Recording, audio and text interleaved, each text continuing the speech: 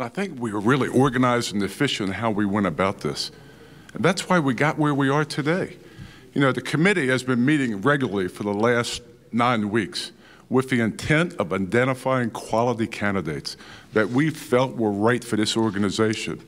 The characteristics that we set really early in the process were leader of men, guys with integrity, guys that were secure and open-minded, collaborative in their thinking, of course intelligence, but a really good football acumen as well. You know, I think we were able to identify, you know, some high-quality candidates that possessed these characteristics that we're looking for. But at the end of the process, unanimously, we all felt that Freddie was the right fit for this organization moving forward. Freddie doesn't need any introductions here, ladies and gentlemen. He's a man that's dedicated his entire life to the game of football. He's been around some exceptional football guys. I mean, it's awesome. And he's a real unifier of men and people. Freddie did an outstanding job the last 8 games of this season. He galvanized the offense. He put players in position to make plays. And Freddie has a great vision for this organization moving forward. I'm excited to work alongside of Freddie Kitchens, as I like to say, to awake the sleeping giants. It's my pleasure to introduce the 17th head coach of the Cleveland Browns, Freddie Kitchens.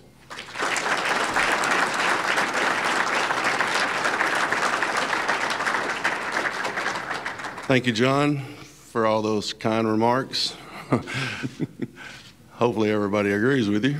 But I want to first start by thanking, you know, Mr. Jimmy and Miss D, JW, the whole Haslam family, John and his group, and Paul and his group.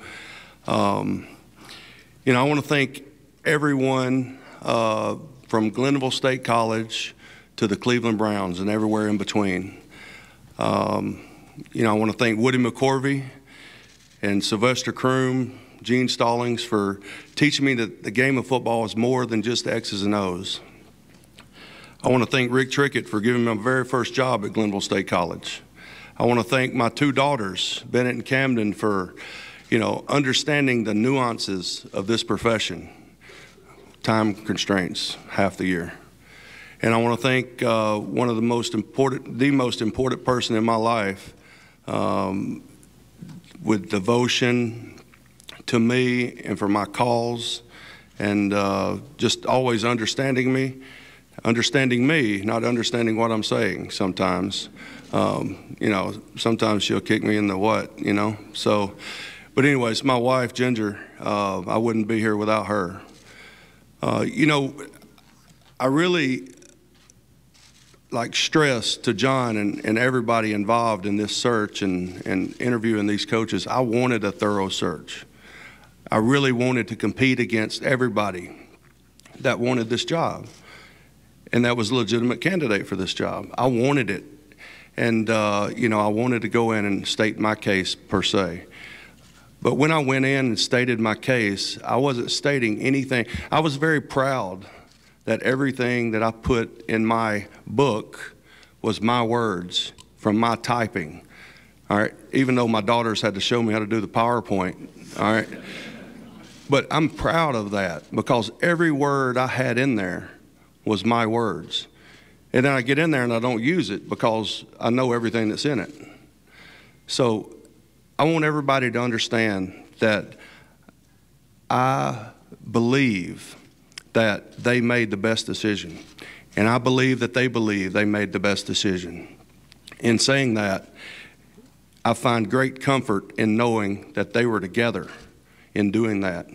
And the one thing, you know, there's ups and downs during the course of the season. And there's one thing that has to happen during the course of the season if you want to get back up from being down. And you have to be together, all right? That's not going to change. Within the football team, that's not going to change.